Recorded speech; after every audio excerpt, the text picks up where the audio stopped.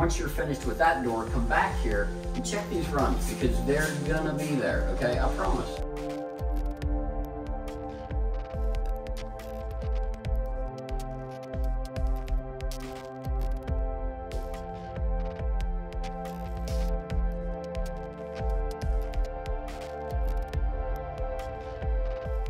Once I would get all the way to the bottom of this door, okay, I would come back up to the top.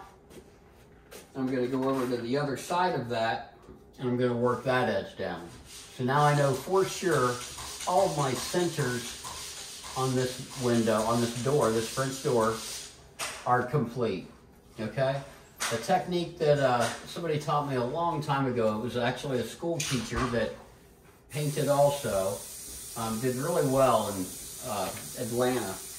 He taught me some really good techniques. One of them was to take this brush and be able to run it down that window and flip it around without lifting it and bring it back up. To this day, I haven't got it. So just something to you know, kind of keep as a thought process of, you know, time efficiency and making sure that things are going to go well. So once we've got these sides done, we're going to take that last stroke right down the middle and then back up, okay?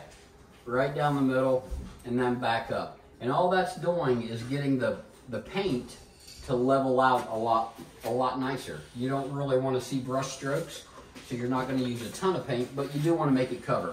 So once we've got those, I'll typically do the undersides.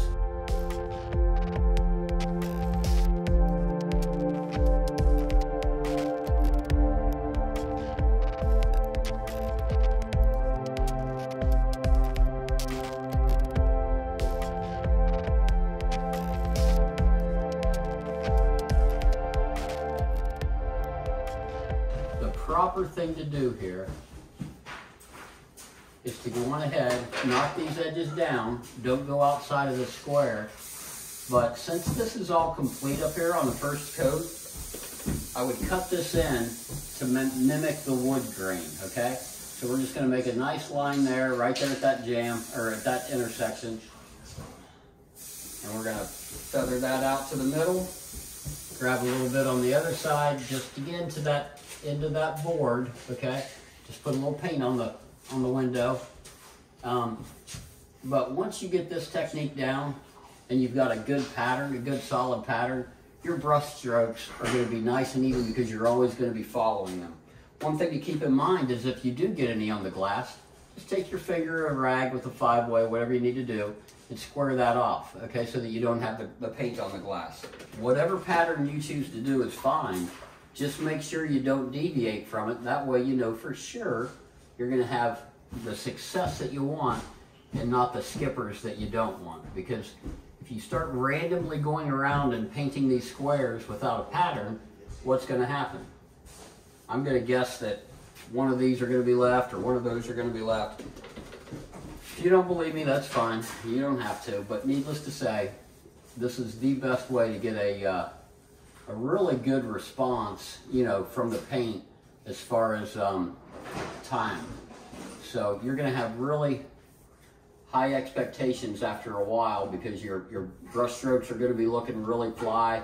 You're going to know what stroke, what way it needs to go on the wood grain. And I'm sorry I'm not really looking at the camera, but you don't want to see my ugly mug anyway.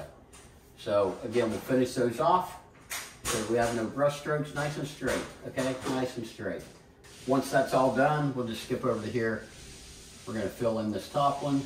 Once we get this now, we're just going to take this and go straight down. Okay, we're going to make sure that those lines don't stay in the grain of the outside of this frame, okay?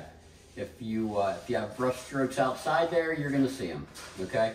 You want all of your brush strokes to go with the grain of the wood, and then anything that you have that is extra on the outside, again, we just want to do a nice with the grain stroke, okay? One key thing to remember is once you finish the door, okay, go on to the next one and do that, sure.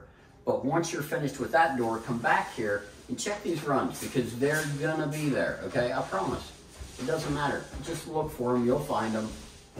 You want to make sure you're putting enough paint on there but you don't want to overkill it. And normally whenever you're putting enough paint on there, somewhere we're going to get a drift. That's a lot of paint brushing right there, okay? So getting all that squared out is scary. Once again, I've got this done. I've gone all the way down now. The first thing I'm going to do is come back here and cut in this hinge. We've got it all taped up, but we can do that without. Straighten out our little cut there. We're going to go on ahead and bring it down to here and fill it in. You're going to get a couple of globs of paint, but the main thing is, again, spread it out and find that pattern. Do the same one every time. I'm getting close to this edge. Next one we'll get close to the top edge, okay? We're going to just grab a little more paint, not a whole lot.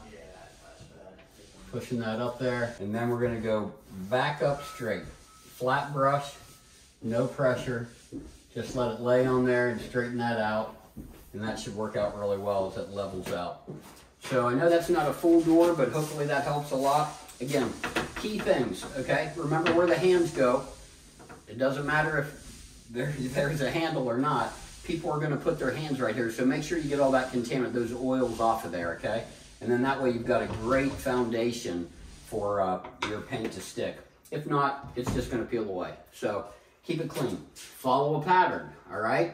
Follow your pattern, whichever way you do it, you know, just make sure you do that. And then always get your outside edges first, but cut it in with the wood grain. Don't overlap over here. It'll dry up by the time you get to it, okay? It'll dry up by the time you get to it.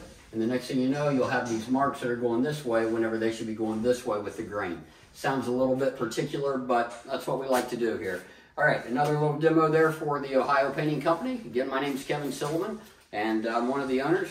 Got my boys actually working in this house, so it's coming along great. Not that other crews don't do well, but they definitely do a knockout job. So another fine home, and hope you enjoyed the video.